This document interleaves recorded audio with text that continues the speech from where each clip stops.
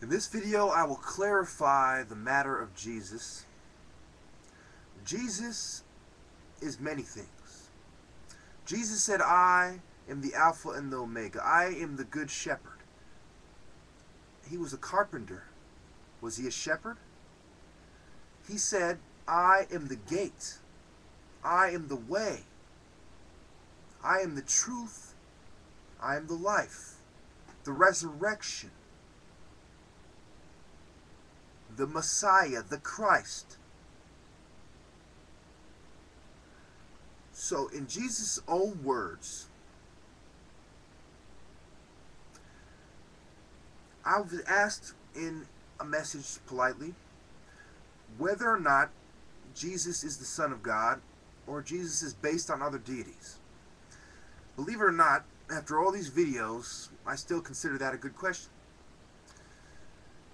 Because it is very tricky and I have trouble to explain, but Jesus was a man. Yes. Jesus was a prophet and the Messiah. Yes. But he was also initiated into the schools and the temples of Egypt. So what I'm saying is that Jesus is the Son, and so is Heru. That Jesus is symbolized by the Son, and so is Heru. That the story of Jesus, the myth of Jesus, is based on a man, and so is Heru. That Jesus embodied the spirit of Heru. What I am saying is that Serapis is where you got the image of Jesus.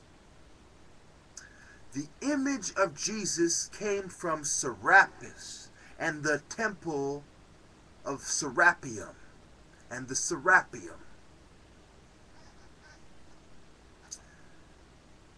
Jesus is the Son of God, yes. Jesus connected to God, yes. Jesus is a greater prophet than Muhammad, yes. Jesus was born miraculously, yes. But does the story of Christianity have nothing to do with the ancient Egyptian mythology? No. Hathor was symbolized as a female goddess. It's important to note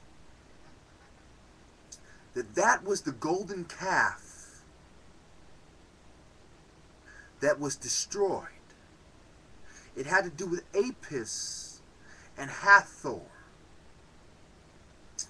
The bull, the cow, and the calf. Jesus is the Son of God, but he is also part of the Sun Temple of Egypt. Jesus is connected to Heru. And the image of Jesus is a Greek portrayal that they got from Serapis. And there is no way around that. So it is very difficult to explain how it is correct to say that Jesus is the Son. Now, this is a story of the Son. Yes, this is a story of the Son. Because Jesus was doing things in a manner that resembled the Sun. And he got that idea from the Sun Temple. So, Jesus was using the light temple to prove his point. Jesus was explaining things in the way that a Jew would. He said, I did not come to break the covenant or to contradict the covenant, but rather to fulfill the covenant. And the covenant refers to the history of Jews, which refers to the history of Jews being in Babylon and Egypt as well. So, while I struggle to truly put this in a way that's simple, yet truly encompasses the point that I'm trying to make, what I'm trying to say that truly explains it. Jesus is the Son of God, and he got that idea from God, and he explains it the way that the Egyptians explain it. Egyptians are the first people to truly explain God correctly. That is why God allowed many other temples to remain and their artifacts to be found, so the truth would come to light. But I am also saying that many of your preachers and priests are liars. They are racist. They don't want to teach their children that the Son of God was a mixed man. They would rather teach their children that the Jews betrayed the Son of God and forget the fact that he was a mixed black Jew, but the black guys are the criminals and the Jews are the guys that betrayed God, and they just want to chop it up to that. That's not true. Jesus was the Son of God.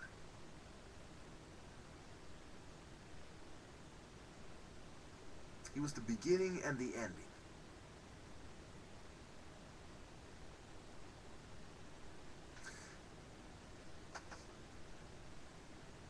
So my thoughts on